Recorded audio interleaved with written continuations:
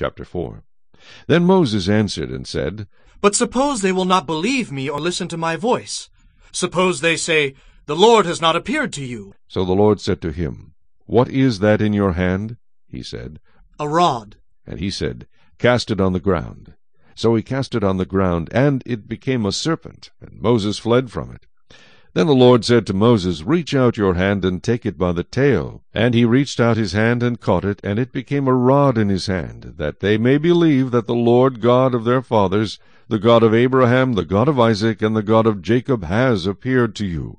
Furthermore the Lord said to him, Now put your hand in your bosom. And he put his hand in his bosom, and when he took it out, behold, his hand was leprous, like snow. And he said, Put your hand in your bosom again. So he put his hand in his bosom again, and drew it out of his bosom, and behold, it was restored like his other flesh. Then it will be, if they do not believe you, nor heed the message of the first sign, that they may believe the message of the latter sign. And it shall be, if they do not believe even these two signs, or listen to your voice, that you shall take water from the river, and pour it on the dry land. The water which you take from the river will become blood on the dry land. Then Moses said to the Lord, O my Lord, I am not eloquent neither before nor since you have spoken to your servant, but I am slow of speech and slow of tongue. So the Lord said to him, Who has made man's mouth, or who makes the mute, the deaf, the seeing, or the blind? Have not I, the Lord?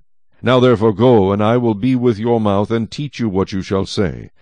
But he said, O my Lord, please send by the hand of whomever else you may send. So the anger of the Lord was kindled against Moses, and he said, Is not Aaron the Levite your brother? I know that he can speak well. And look, he is also coming out to meet you. When he sees you, he will be glad in his heart.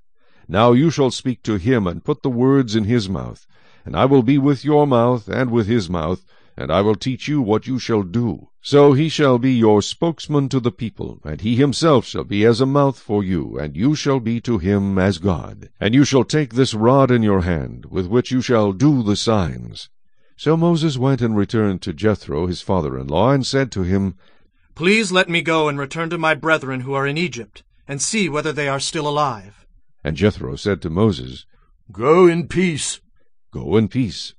Now the Lord said to Moses in Midian, Go, return to Egypt, for all the men who sought your life are dead.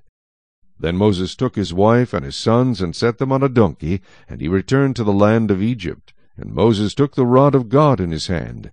And the Lord said to Moses, When you go back to Egypt, see that you do all those wonders before Pharaoh which I have put in your hand. But I will harden his heart, so that he will not let the people go. Then you shall say to Pharaoh, Thus says the Lord, Israel is my son, my firstborn. So I say to you, Let my son go, that he may serve me. But if you refuse to let him go, indeed, I will kill your son, your firstborn. And it came to pass on the way at the encampment, that the Lord met him, and sought to kill him. Then Zipporah took a sharp stone, and cut off the foreskin of her son, and cast it at Moses' feet, and said, Surely you are a husband of blood to me. So he let him go. Then she said, You are a husband of blood, because of the circumcision. And the Lord said to Aaron, Go into the wilderness to meet Moses. So he went and met him on the mountain of God, and kissed him. So Moses told Aaron all the words of the Lord who had sent him, and all the signs which he had commanded him. Then Moses and Aaron went and gathered together all the elders of the children of Israel. And Aaron spoke all the words which the Lord had spoken to Moses. Then he did the signs in the sight of the people. So the people believed, and when they heard that the Lord had visited the children of Israel, and that he had looked on their affliction, then they bowed their heads and worshipped.